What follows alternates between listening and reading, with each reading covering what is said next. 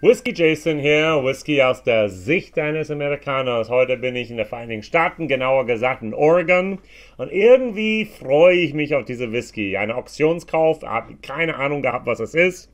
Ich habe mich jetzt langsam hineingearbeitet und weiß genau, was ich vor mir habe. Also Christian Kockstedt, ein toller Name, klingt irgendwie ein bisschen schwedisch, hat 1991 mit seiner Bierbrauerei-Karriere angefangen. Hat einen Traum gehabt, eines Tages Whisky zu kreieren und hat tatsächlich 2004 sich selbstständig gemacht. Dort in Portland, Oregon. Und dort hat er einfach mal angefangen, ich fand das echt cool, er hat einfach mit einem Geschäftspartner ausgerechnet, wenn er Single Malt auf den Markt bringen will, Single Malt Whisky, nicht Bourbon, würde er jetzt hier eine Exit-Tabelle gemacht. In den nächsten 10 Jahren, bis sie das Produkt, oder 5 Jahre, bis sie ein Produkt auf den Markt bringen würden, wären über $3 Millionen verfügbar oder nötig. Hat er nicht. Und deshalb haben sie stattdessen, wie man auch macht, angefangen mit Gin. Kennt irgendjemand Aviation Gin? Das haben sie damals angefangen. Und das Problem ist, ab 2004 war das so, dass es immer mehr und mehr Gin wurde.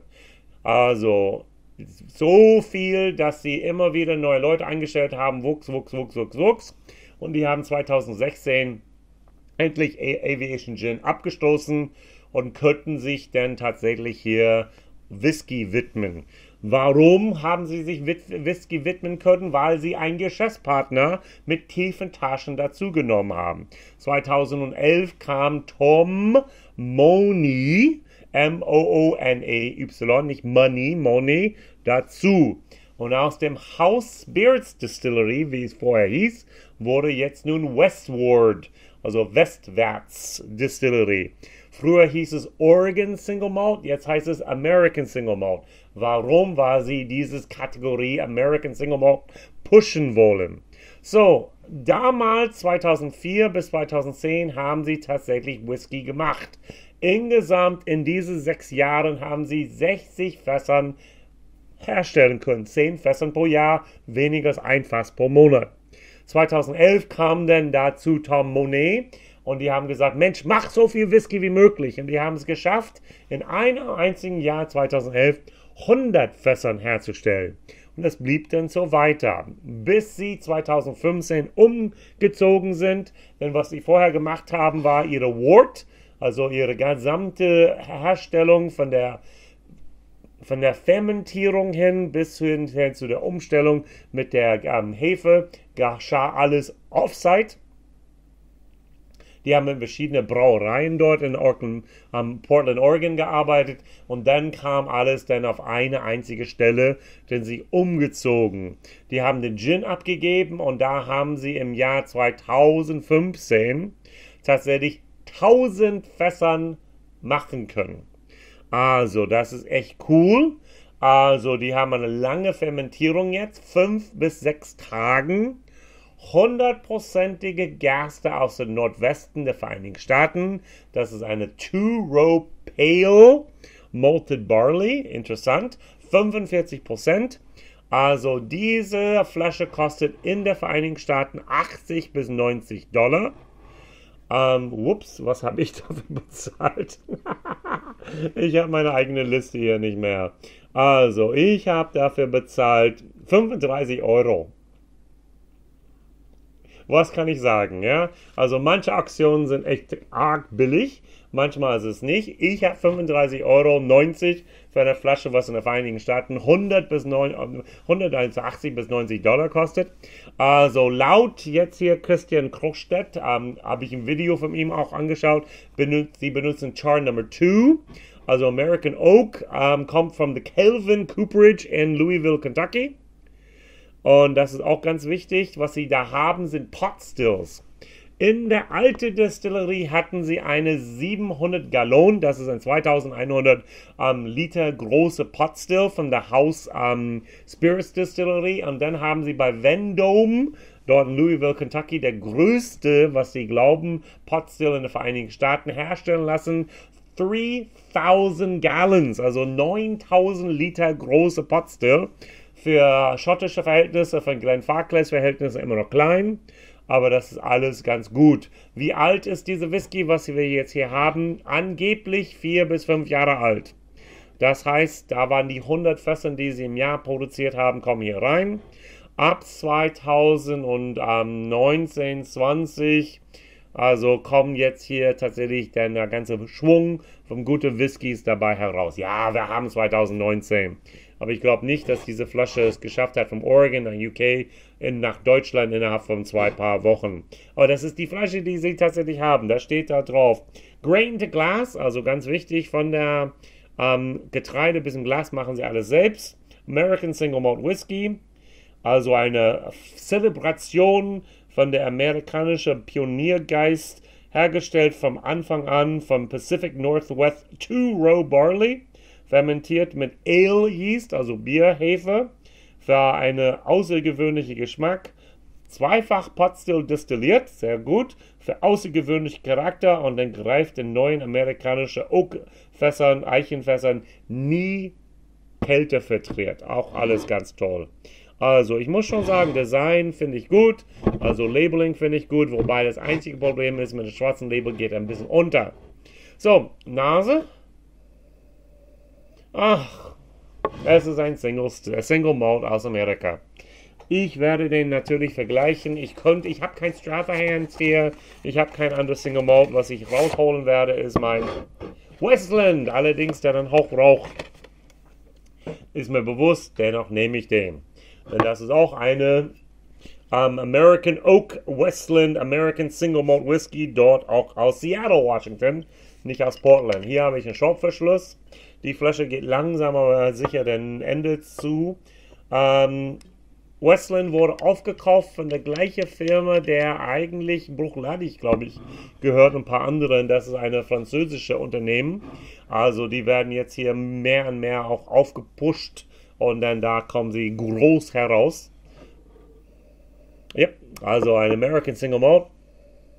Also allerdings hier haben wir ein bisschen Rauch dazu. American Single Malt ist natürlich gänzlich anders als der schottische Single Malt. Obwohl der zweifach Potstill destilliert ist, schmeckt der, riecht der, ist der einfach anders. Vergiss nicht, Virgin Oak. Steht nicht hier, oder? In New American. Also stell mal vor, man kommt einfach mal hin und man tut Virgin Oak in der normale, ich glaube das war bei Glenlivet, First Fill, ist das schon ein bisschen anders. Und auch der Getreide, was da benutzt wird, ist glaube ich ein bisschen was ganz anderes. Ich habe eher angebrannte Momente hier von Molasses, von Zuckerrüben und so. Ein Crème Brûlée, der zu stark unter der Flamme geküsst wurde.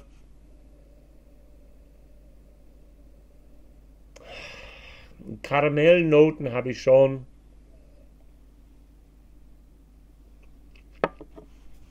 Hm. Hm. Hm.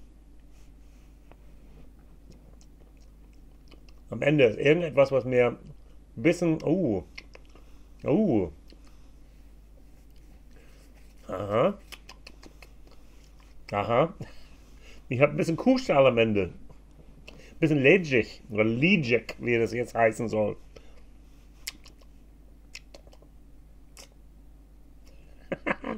Also... das bleibt echt lange im Mund auch bleiben. Also manche Leute würden es bestimmt lieben, aber ich bin irgendwie hier verwirrt. Ich habe am Anfang gedacht, es wäre eine gute, tolle Moment, aber dann das, was am Abgang da passiert, ist schon ungewöhnlich. Westland, let's probieren, let us try the Westland. Ach, dieser Aschenbecher, der da drin ist, leicht, finde ich doof.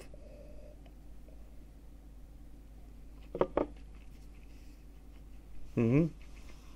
Hm.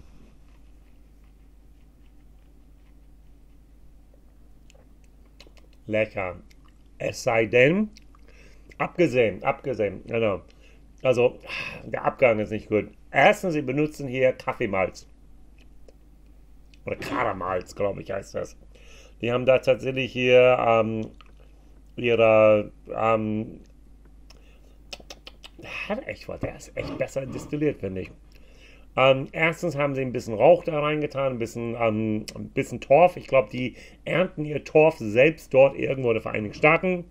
Und zweitens, sie haben auch da diese Karamals, diese gemälzte Gerste, der wie Kaffeebohnen geröstet werden. Und das schmeckt man dabei heraus. Die haben einen hervorragenden Destillierungsprozess. Vom Anfang an, der Geschmacksprofil ist nicht ganz so mein, aber sie haben das perfektioniert, das, was sie wollten. Einen Moment. Also, das erkenne ich heute schon. Ups, ich habe nichts im Glas, Entschuldigung. Und das habe ich hier, ehrlich gesagt, erwartet von den Westward, Entschuldigung, dass er genauso auch gut destilliert wurde und ein kontinuierliches Moment gibt ohne Rauch. Darauf habe ich mich gefreut, aber ich wurde enttäuscht. Auch in der Nase kriege ich hier ein kleines bisschen angebrannte Karamell. Ich habe schon gesagt, angebrannte Crème Brûlée, der zu stark einfach mal unter der Flamme geküsst wurde. Ein kleines bisschen Frühstückstee, britischer Frühstückstee, aber nicht viel. Probieren wir nochmal.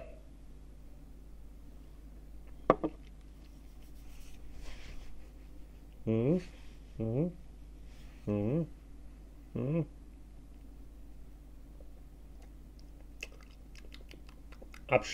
Genau, Abgang. Kommt da rein, nicht so schlecht, ein bisschen wässrig, kommt ein bisschen stärker, kommt ein bisschen Eiche dabei heraus, kommt ein bisschen Süße da drin und dann kommt langsam einfach mal ein bisschen Holz dazu, aber dann der Abgang. Da ist ein Abgang, was ich habe. Ich kann das nur beschreiben, wie bei meinem Schwiegerpapa auf dem Bauernhof, wo er den 100 Kühe hat. Einen leichten Moment von Kuhstallgeruch. 4. Wenn es den Abgang nicht gäbe, wäre ich bei einer 3 minus. Aber diesen Abgang finde ich ekelhaft. Was machen die denn da? Was ist das? Es kann nicht die neue Fässern sein, die kenne ich. Also ich kenne vom Kelvin Cooperage so ein paar Sachen, die wir schon mal benutzt haben. Zweifach destilliert im Potstill. Bravo, Jungs, perfekt. Aber ist der Abgang, und ich glaube, das hängt mit Getreide zusammen. Ich habe auch neulich gesehen bei die Masterdistillerin von Willow Jane. Sie hat auch erzählt, das war ein ganz tolles Interview mit My Bourbon Journey. Dort, ich glaube, aus Wisconsin oder Michigan kommt er. Und sie war leider dunkel im Hintergrund, aber eine Frau, die da 20 Jahre Erfahrung hat, auch in der Whisky-Industrie. Und sie erzählte, wenn der Getreide reinkommt und er riecht nach Kuhstall, dann wird er nachher schmecken nach Kuhstall. Quality Control, also jetzt hier Sicherheit, der Qualitätssicherung. Also ich habe das Gefühl, als ob der Kuhstall vom Getreide weitergereicht wurde. Wer bin ich? Ich bin da nur eine kleine YouTube-Verkoster hier, der versucht sich langsam aber sicher in diesem Bereich von Whisky sich schlau zu machen. Wow, das ist echt, also Wasser, was passiert? Alles ist richtig, 45%, alles ist richtig. Auch das wird ein bisschen zäher dadurch.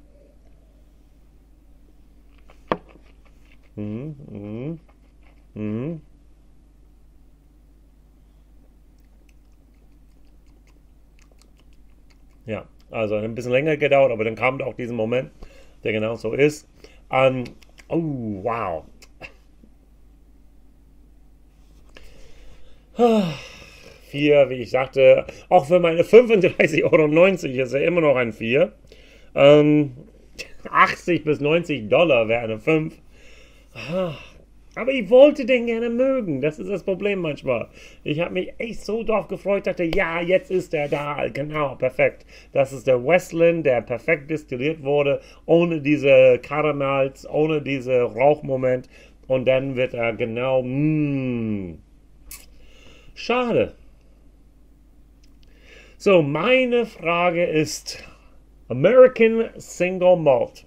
Ich habe schon Stranahan's aus Colorado erwähnt. Ich habe schon Westland hier. Ich habe jetzt Westward erwähnt. Ich habe schon, glaube ich, ein paar Sachen aus Kentucky, aus Texas erwähnt. Da ist Verkostung, gibt es auch ein Single Malt. Und ich glaube auch unsere Freunde hier von Iron haben auch einen Single Malt. Welche anderen amerikanischen Hersteller kennt ihr, die ein Single Malt rausbringen? Woodford Reserve hat ein Single Malt. Hat mir auch nicht geschmeckt. Welche andere habt ihr schon gehabt im Glas oder kennt ihr? Das wäre meine Frage des Tages. Nenne mir so viele Single Malt, amerikanische Single Malts wie möglich. Gut. WhiskyJason hier, Whisky aus der Sicht eines Amerikaners, sichtlich enttäuscht heute. Sample-Liste whiskyjason@gmail.com, unten ist die auch als PDF, also könnt ihr gerne mir abnehmen. Es war keine schlechte Whisky, nur der Abgang hat absolut hier bei mir falsche Knöpfe gedreht, gedruckt in meine Geschmacksknospen. Ich bin enttäuscht. Bitte liken trotzdem oder Daumen nach unten von mir aus. Immer wieder abonnieren, falls noch nicht. Auf meiner Sample-Liste habe ich schon erwähnt. Bei Amazon irgendwas anderes kaufen, habe ich auch schon mal in viele Videos gesagt. Wir sehen uns jeden Tag 17:30 Uhr hier bei WhiskyJason für eine neue Verkostungsvideo und dann am Sonntag 21 Uhr Livestream mit WhiskyJason. WhiskyJason hier. Tschüss, bis dahin. Bye, bye.